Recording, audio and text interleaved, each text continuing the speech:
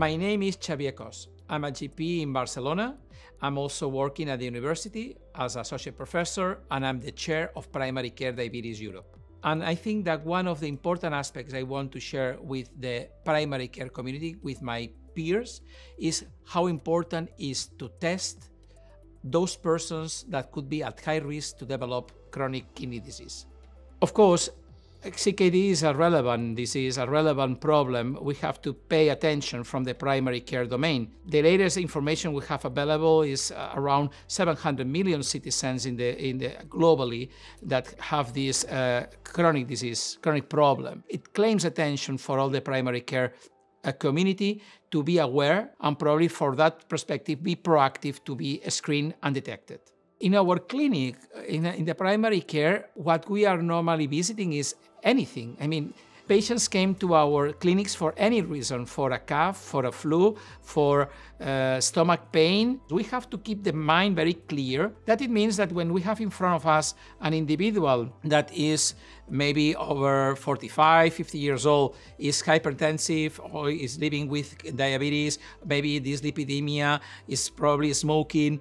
Some of the risk factors we already know, cardiovascular risk factors, is also an individual with a higher risk of chronic kidney disease. One very relevant aspect is to have access to those determinations that allow us to make a good assessment in what situation is that kidney function or the kidney in that individual. For example, the normal parameters we use to assess are the eGFR or maybe the albumin-creatinine ratio, are those ones that normally are those parameters that invites us to test those persons in terms to assess what are their kidney status, their kidney function or their kidney damage status. The function we can have with an estimation. We have many formulas, but we have many of the labs are already providing an estimation of a GFR.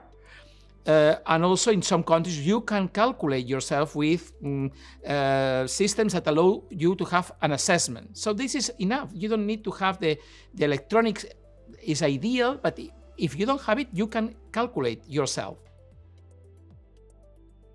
When you have a person that is diagnosed with CKD, we are in front of a high-risk individual. And that means that they have a higher risk to have cardiovascular problems as heart attack and other vascular problems. It means that you have to be proactive, don't delay actions.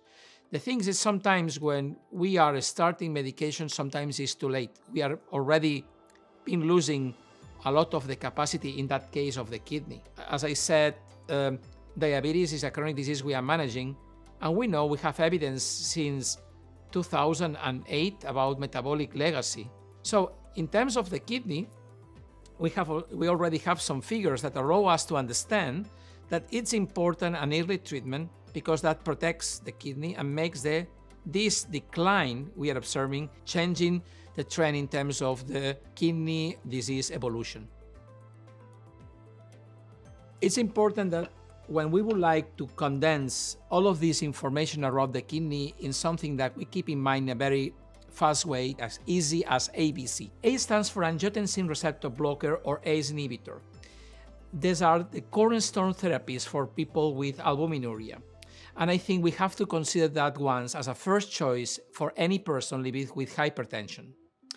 B stands for blood pressure control. It's very important, not just using the appropriate control medication, also what is the control we are reaching. And in that case, systolic blood pressure must be below 120 when possible. C, cardiovascular risk reduction. Statins for lipid control, diet, exercise, aspects we have to keep in mind for that cardiovascular risk approach. D stands for diabetes control.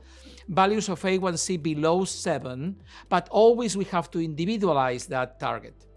E stands for evidence-based kidney and cardiovascular therapies. That means all of that we have available that already have evidence that are good ones to be using in that situation as SGLT2 inhibitors, NS-MRA compounds, or GLP-1 receptor agonist compounds. There are the three families that demonstrate benefits. An F is the letter that represents follow-up. we need to be concerned is not just providing a compound, it's not just do the assessment, it's the follow-up. And we are observing things are not working well, compounds are not operating in the way we would like, we have to refer that patient to a specialist, in that case nephrologist, without delaying the action.